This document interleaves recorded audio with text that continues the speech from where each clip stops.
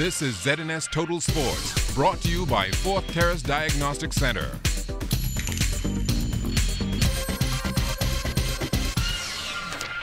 Welcome to sports, everybody. I'm Chris Saunders. Game 6 of the Bahamas Governmental Departmental Basketball Association's Best of 7 championship on the court last night.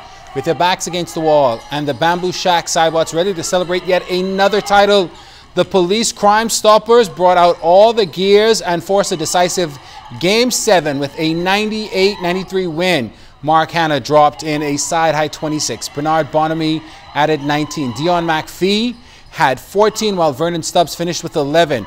In the loss, Eugene Bain posted a monster double-double. Get this, a game-high 43 points and 20 boards. Down the stretch, Bain was a one-man wrecking crew, but in the end, it would still be too little too late. The Crime Stoppers just grateful to play another day. The game is never over. We was up 20 points, I think.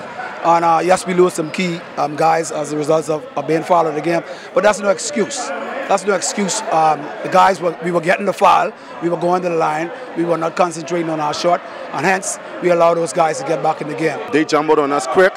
We wasn't executing our plays, but hey, it all comes down to Game 7. You know what I mean? We just got to come ready on Friday, and we just got to come out and play side basketball. As long as we play side basketball, we're going to win this championship for 4 straight. The Crime Stoppers and Cybots play a winner-take-all Game 7 tomorrow night back at what should be a rocking A.F. Adderley gym. Tip-off is at 8. Not a bad way to start the weekend. A special treat taking place today at the Imperial Ballroom following Day 3 of the Miami Heat's training camp. For that, here's Jonathan Benson. Former NBA champion with the Miami Heat, Alonzo Mourning, conducting a camp today for 150 Bahamian youngsters. His message was simple. You see this ring I have on? This is a world championship ring. A lot of hard work, preparation, discipline, tears, sacrifice went into winning this right here. All right? But I want to make a point. Not only did the players get championship rings, but the broadcasters, the team doctors, the team therapists, the team attorneys, the PR people, in the marketing department, all got championship rings. So what does that tell you? You can still be a champion regardless if you don't have a uniform on. All you have to do is get your education. Sports Minister Dr. Daniel Johnson was at the camp. He said the main goal was to make this a true national initiative. We did get to invite all of the key teams from the high school basketball championship. So we have kids here today from Bimini, Andros, Eleuthera, Grand Bahama, and of course all around Nassau. And it's just a wonderful time for the kids to see what the business of basketball offers. They'll get to speak with some of the players today and talk about how their lives have changed because of sports, opening avenues for them to go to college.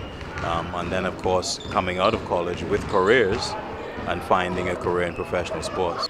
Coaches and executives from the various associations and federations were happy for the opportunity the camp provided. We have a lot of talented kids. We need them to be able to see that the next level is just a step away. So we really appreciate the invite, and I hope the kids take the best from it and see that, you know, they could actually accomplish whatever they want to, and just being among those guys, they should feel like they could do anything. I was just reflecting as I watched the children. I really enjoy this opportunity to come to Paradise Island. That's heaven, and then to meet the Miami Heat. Alonzo Mourning's effort to really expose our children, our students rather, to a high level of basketball. So this is huge. Jonathan Benson, ZNS Total Sports. All right, Jonathan, thanks a lot. The first round of the New Providence Softball Association's playoffs will swing into action tomorrow. In the ladies' opener, the fourth-place Bomber G operators will be looking to regain their early season form as they face off with the pennant-winning Sunshine Auto Wildcats. Man for man, pound for pound, I think we are quite equal. Even though we may have lost a few of our key members, I think the team can rally around that. I think we're ready and quite capable of giving the Wildcats a good run for their money. And who knows, you know, at the end of the day, we come to bring our A game. The president and vice president of the Bahamas Olympic Committee will leave next week for Edmonton, Canada to meet with sports leaders from 70 Commonwealth countries. And the purpose of the trip is really to assure them that the Bahamas is ready to host the Games next year. The hope is to be able to show the leaders that the government is supporting the BOC in running the games as well. It should also be pointed out that the government is taking on the support of the games in such a short space of time. Usually these games is 4 years ahead in advance before the due date, but the government take it on in 18 months in advance, and the game is well on its way. We have a number, all the 70 countries have confirmed their participation in this game. This will be the largest game ever held in the Bahamas, and the largest youth Commonwealth games ever held, because at this stage we're having 2 new sports into the games, beach soccer and beach volleyball. We are still crunching the numbers, as the president would have indicated. Usually you get these games 6 to 4 years in advance. We have had to host these games in 18 months.